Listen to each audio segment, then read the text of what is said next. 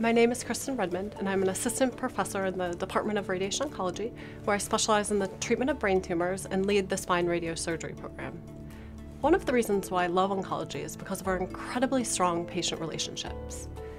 Many of my patients are moving through their normal lives when their worlds are turned upside down by a tumor diagnosis.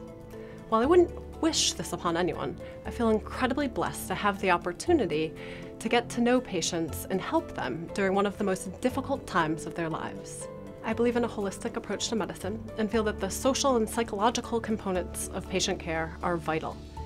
I believe in working closely with families to develop the best possible treatment plans to both maximize the effectiveness and minimize side effects. My research interest lies in trying to develop new techniques to either improve the efficacy or decrease the side effects of radiation to the brain. Along these lines, I am principal investigator of multiple single institution studies. I'm a member of national cooperative groups, and through these collaborations have knowledge of innovative new techniques being developed both here at Hopkins and throughout the world. I know how difficult this journey is for patients and their families, but we will do everything that we can to help you.